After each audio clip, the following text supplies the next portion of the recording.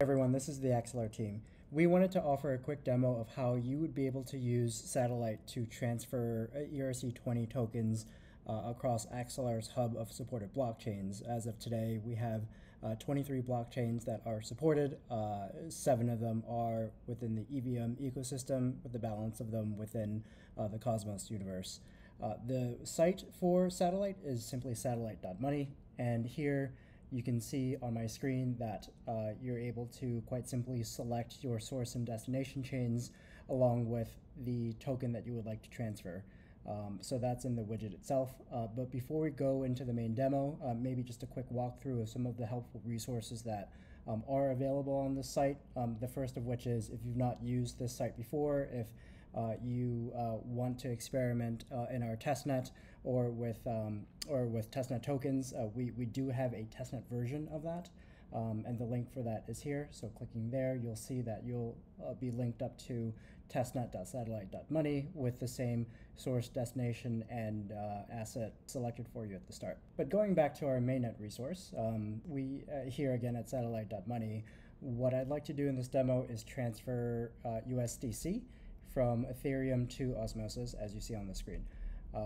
You can pick your selected token in the drop down as shown here, or we do have what we see as some of the common flows that users have seen. So if you click on these top flows here, there are some which you should be able to use to kind of pre-populate your selected choices. So another one is transferring Axelar tokens from Ethereum to Osmosis. But again, for the purpose of this demo, going to go with the USDC selection.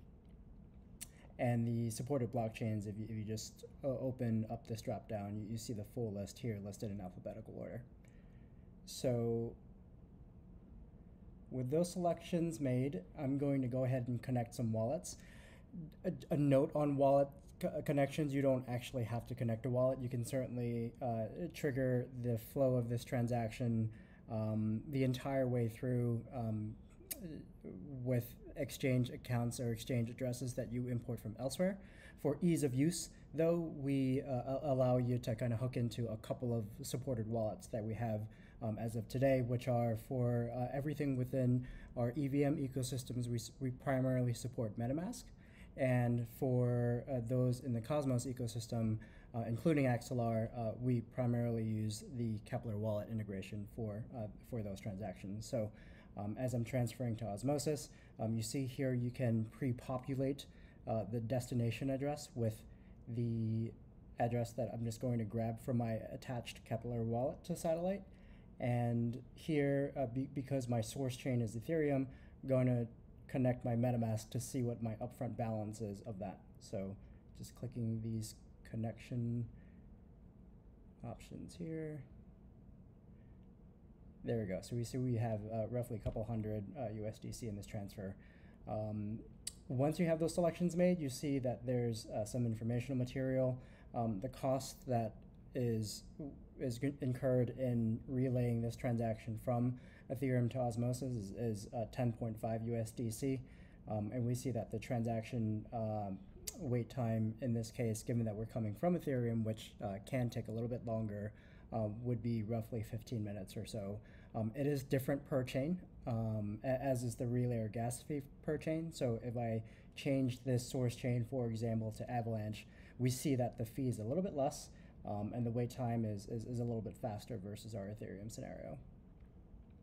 So actually, for the sake of this demo, let me actually go ahead and do the transfer from Avalanche to Osmosis, and just because of the quicker turnaround in this transaction flow. So going to generate a deposit address. Oh, I have to enter an amount. So let me enter an amount that's greater than the min. So 5 USDC. You see here that I'm generating a deposit address. What our network does is it generates a unique deposit address for a transaction that is initiated.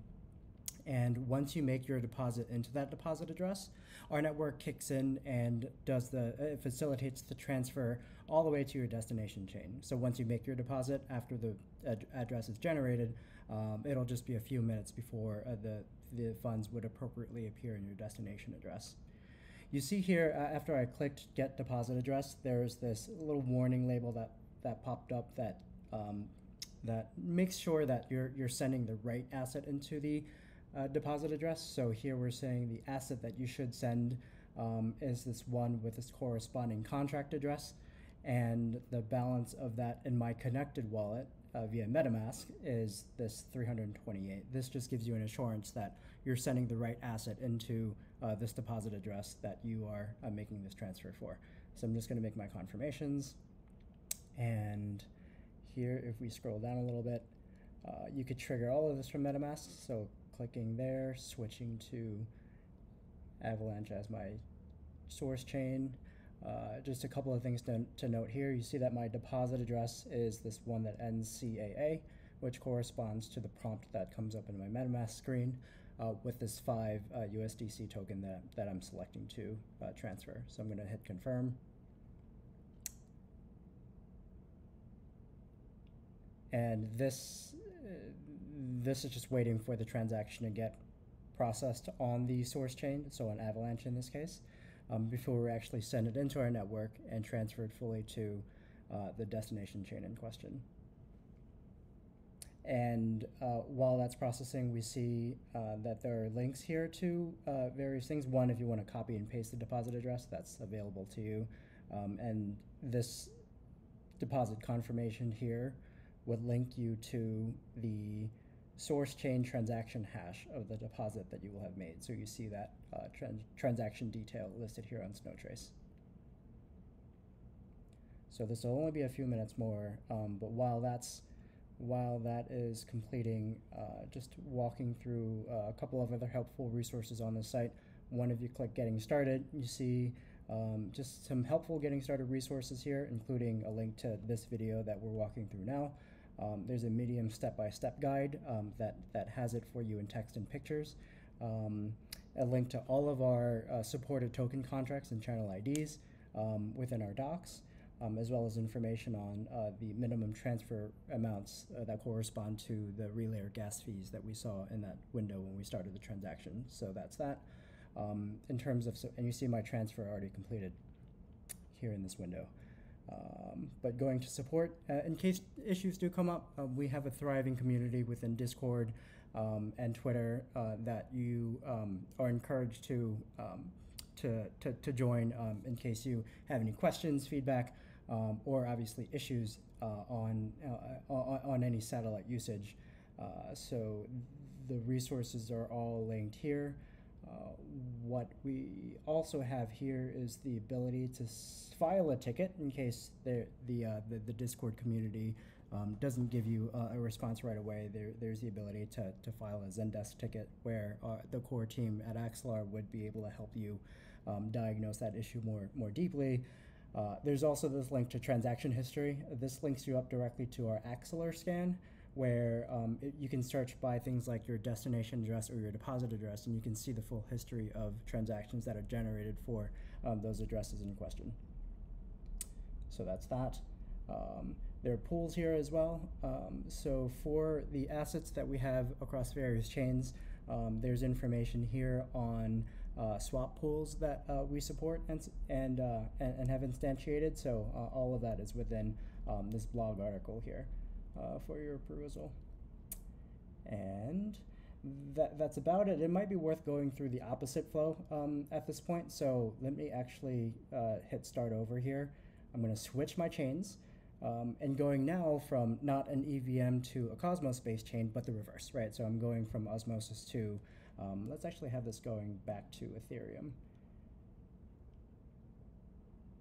Right, okay. So you see my connected Osmosis account through my Kepler wallet has roughly 1,000 USDC.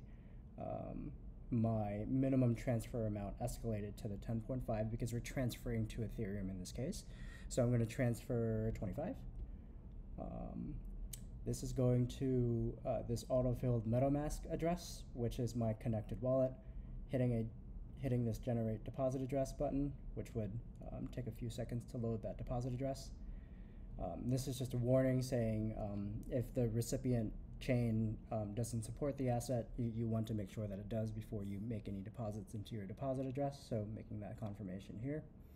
One thing to flag in this opposite flow, in going from a Cosmos-based chain to some other chain, but having your Cosmos-based chain as your source chain, is the fact that the deposit address that you generate is in fact an Axelar prefix deposit address. You can see that in the first 5 letters here. So the deposit that you're making in this case is actually an IBC transfer from that source chain in question to an Axelar account, right? So if you, and it's all wired up within Satellite, so if we go ahead and hit send from Kepler, you'll see my Kepler pop-up show up indicating that, yeah, what I want to do is actually send the 25 USDC via IBC transfer to this deposit address in question, right, that you see. Oh, where did that go? Click the wrong button, okay. Yeah, so we're going to this deposit address corresponding to this channel ID, which is the channel that goes from Osmosis to Axelar in this case. So making that approval.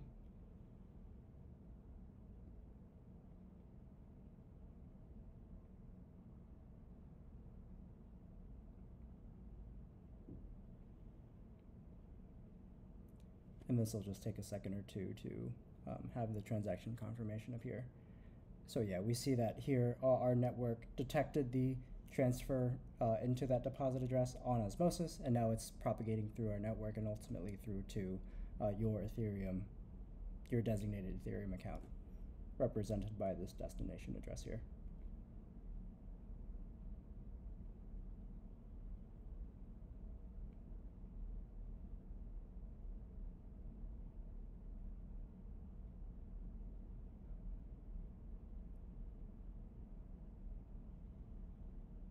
So we don't have to wait for this transaction to complete, but that is all we wanted to summarize in this demo here.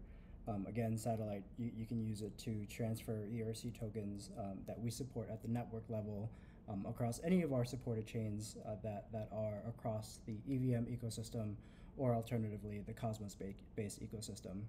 Again, as of September 2022, we're at roughly 23 blockchain ecosystems, but that number is expected to grow. So thanks for your time and thanks for watching.